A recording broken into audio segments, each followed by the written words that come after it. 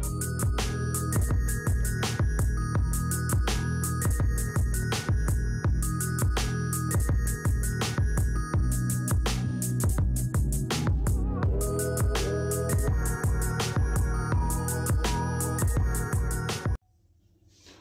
guys, welcome to Jim will Shave. Quite a scary one for me this, I don't know if you can make that out. Just underneath the skin there, I've got Mount Vesuvius bubbling up. She hasn't broke the surface yet, but she's not far off. It's hot to touch, it's smooth, and it's painful. Yeah, so I've got a dirty grey zit, pluke, spot, whatever you want to call it, building up under there, so I'm hoping I don't catch that, but when you look at the razor I'm using today. Right, if you remember when a couple of videos ago, I featured this razor, the Fairschenkt Green Cult. The Green Cult 2.0, designed and made in Austria. And I had two plates on that occasion. I used plate number 2, which the razor comes supplied with, and that has a blade gap of 0.65 and a blade exposure of 0.10. Today, yeah, because I thought that plate was vicious enough, I'm shaving on plate number 4. Can you see the 4 dots there? Plate number 4. This has a blade gap of 1.05 and a blade exposure of 0.20. Yeah, so I'm really not looking forward to this one at all. I'm using the same Astra Green that I use in a Fairshave when I use a plate 2, and pop it on.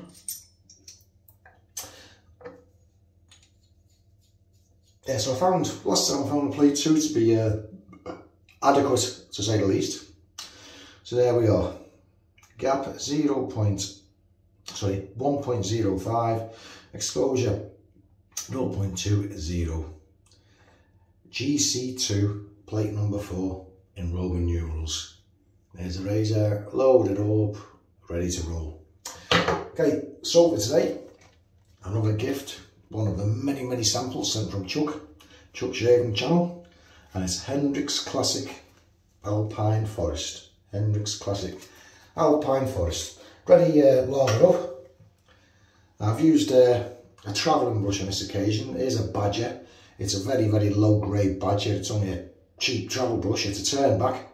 What do I mean by that? Well, that brush head disappears back inside the handle, so it's keeps the knots safe whether well, it's in your bag when you're travelling around. But it's a very cheap brush. I've used it a few times. It still smells of rotten dog, and I don't know if you can see in there, but it's shedding a few hairs. I've only used it a few times. But anyway, there's the lather, all done.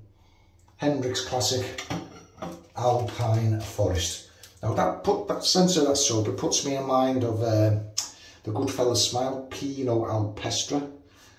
Very earthy. It's just like walking through a crisp alpine forest in the autumn. Things are starting to get cold, the leaves are damp underfoot. Proper forest scent. Can't describe it any better than that. Bit peppery, bit spicy, good stuff. Okay, I am worried about this one. I'm gonna have to try and swerve this. I'm sure you can see that. I'm sure you can see that. Let's see. Yeah, you can. You can see how I'm monitoring myself. So I've got to be very careful. Yeah, coming to you from Hull at the moment. I'm in a hotel in Hull. It's spelled H-U-L-L, but the locals don't pronounce the H, so it's Hull. Hull. It's actually Kingston upon the River Hull, but yeah, over the years it's adopted the name Hull, and Kingston doesn't really get used a lot. And you're never in Hull. I'll tell you what, the lava on that spot makes it feel really nice.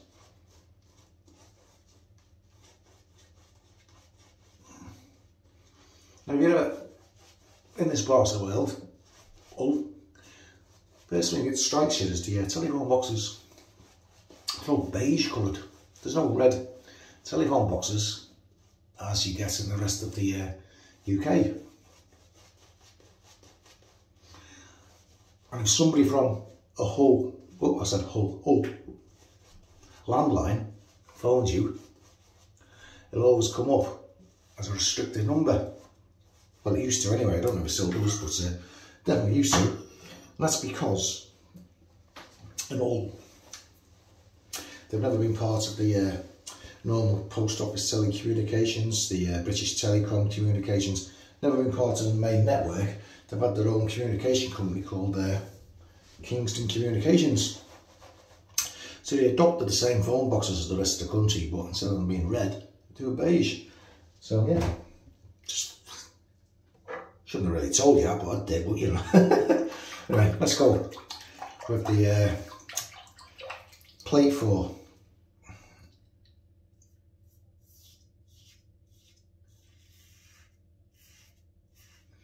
It's got some bite.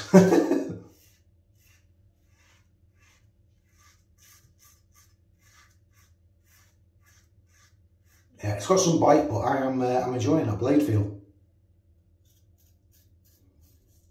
Wow.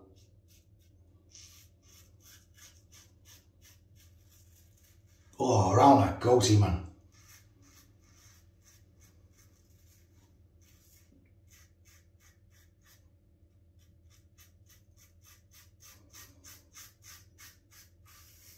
I can really feel that blade.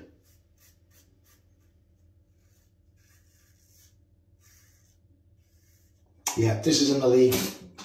This is in the league with the Beast, the R41.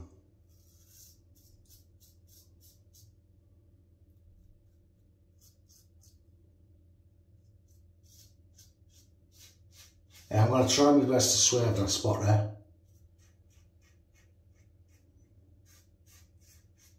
Because this thing on plate 4, it just, it'd do more than decapitate the spot, it'd rip it out from its root.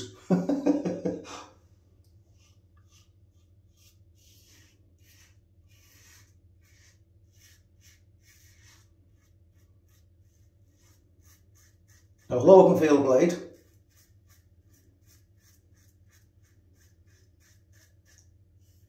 and I'm respecting it, it's doing fine.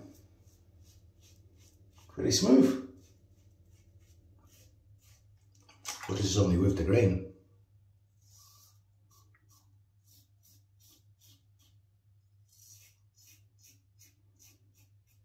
Really feel it on the moustache.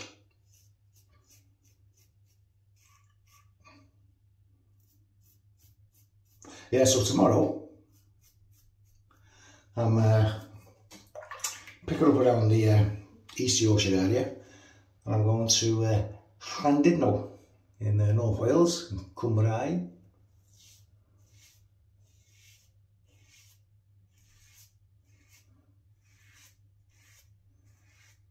I really wasn't looking forward to trying this plate, but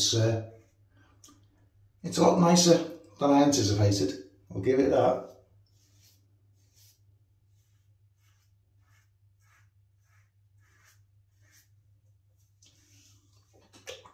Keep my voice down a little because there's obviously there's people.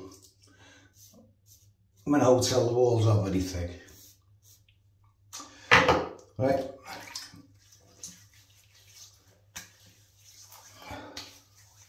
Go for the second one. Go for the second one.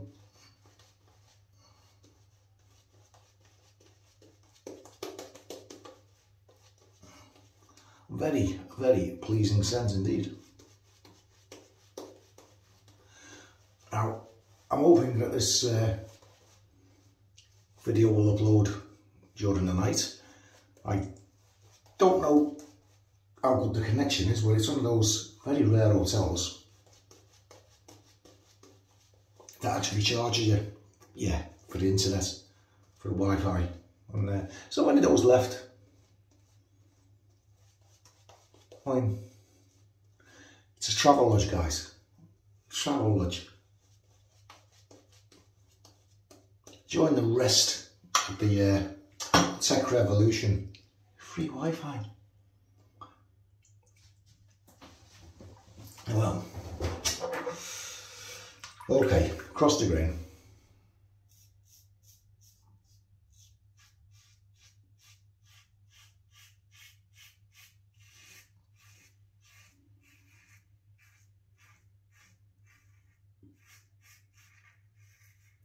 Felt it jumping there.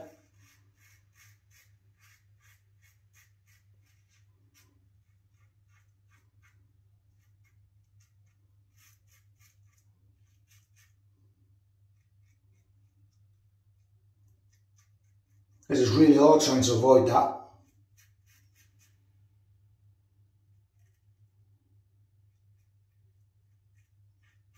Now I put the blade anywhere near it, I can feel it. It's wanting to chop it off.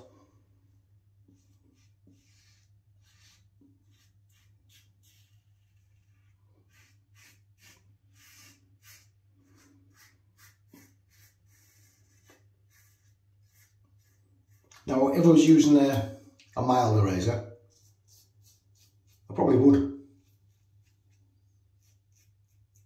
But this thing's going to take too much off. Wee bit there. First one.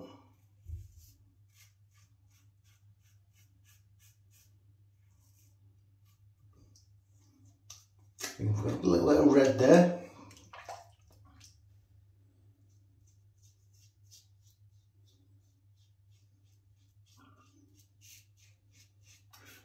So I think for future journeys, I think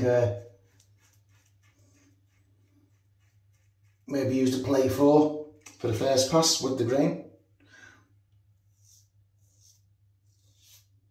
and swap it down to the 2. Maybe even the 1. You guys, I was going to get the plate 3 sold out. You guys have got the plate 3. What's it like?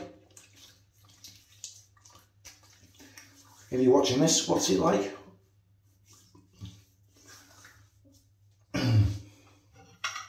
Because you weren't all that keen to get the plate 4, that's why I've got the bugger. Oh, look at that.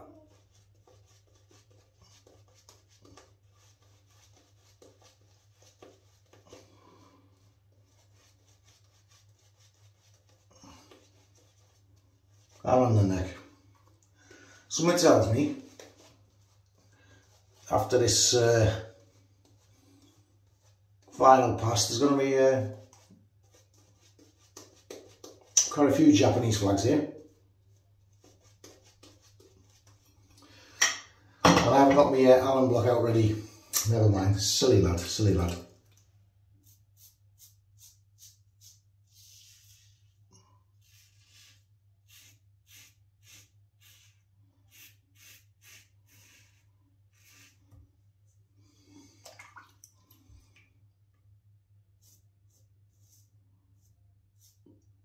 Oh, I nearly chopped right into it then.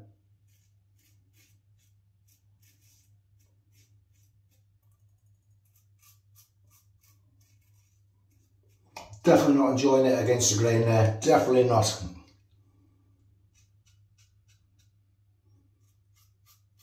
This is going to be bloodbath central.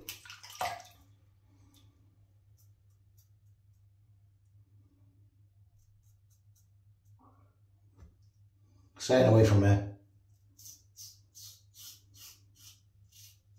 Oh, look at that, covered in monkey blood.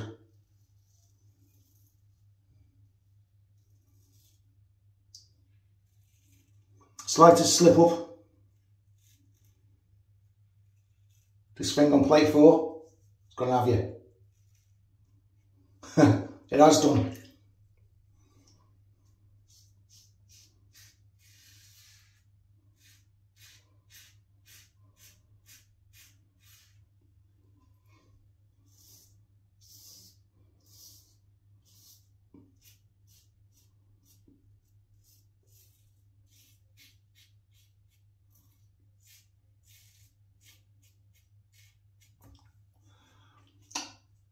Could be worse. But it's BBS.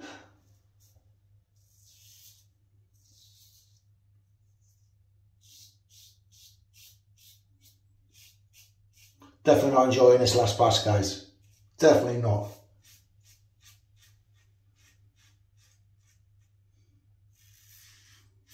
I'm just glad that this isn't a morning shave.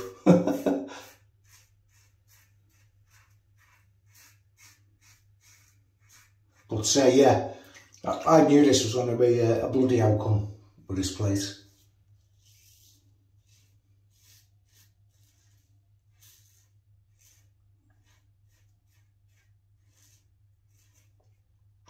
Look at that. Not pushing it any more than that. Going for the cold rinse.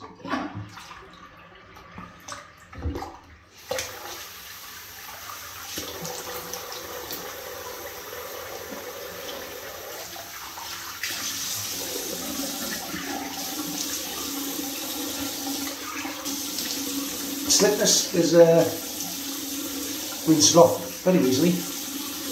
The water's making my neck sting. Okay. Bound to be some creepers after that one.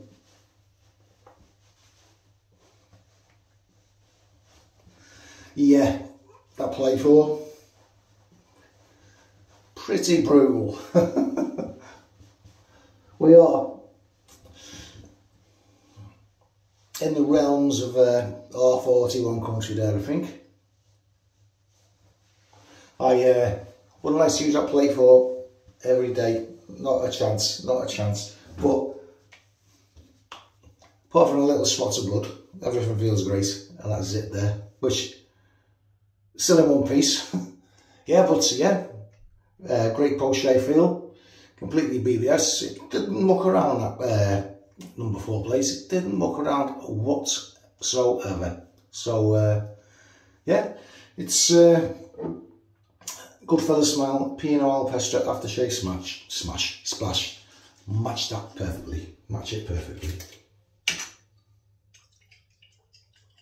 It's gonna hurt. Fuck. Jesus, yes it does. Sorry for blasphemy there. Sorry for the blasphemy. But yeah, that was a good strip. Good sting. Good sting. What a scent. Yeah, it's amazing. The Hendrix Classic Alpine Forest. It matches the scent of this Pino Alpestre perfectly. It's wouldn't say it was as strong as the Goodfellas Smile Pino Alpestre, but it's certainly the same scent, but not as strong, if that makes sense to you. Okay, yeah, so there we go. All done. I don't know what I'm going to look like in the morning, guys. Right, just go for the recap. Razor for today. Second time I've used this on YouTube. The first time was with the plate 2, which was a 0.65 blade gap with an exposure of 0.10. Here we go. Here's the creepers coming. Here's the little spotters coming. Up there as well. One there. On this occasion, the Fairschenkt, which means fair gift, green cult 2. I was using plate number 4. And a blade cap of a 1.05 and a blade exposure of 0.20, and don't we know it. Yeah, so I'd really like to try it with the plate 1, because I thought the plate 2 was vicious enough. So I knew it was going to be a little bit bloody on the plate number 4, but it's not as bad as I thought it was going to be fair. But yeah, I think plate 4 in future, it's just going to be with the grain when there's no imperfections on the skin. So yeah, and to be fair, that's what Fairschenkt do say. If you've got a heavy beard, 5 days more, stuff like that, that's the plate for you. Is plate number 4. So yeah, I'll reserve that for when I do have heavy growth, and it's going to be with the grain only. I'm not going to go across the grain with it or against the grain. I'll drop back down to the plate 2 for that. So beware, plate 4, it's a beast. It's a second beast of shaving. in the realms of the R41. Can't say more than that. Okay, soap was lathered up in my Chinese super noodle soup bowl, and the brush was, upon reflections, turned back Travel Rush Badger, and that was all finished off with the Pino Alpestre Aftershave Splash. Okay guys, thank you very much for watching. Sorry about the blood, I hope it wasn't too painful. I was just letting you know what that plate's like. Okay guys, thanks for watching, thanks for all the recent subscriptions, comments, likes, I appreciate you all. Bye now, see you further down the line.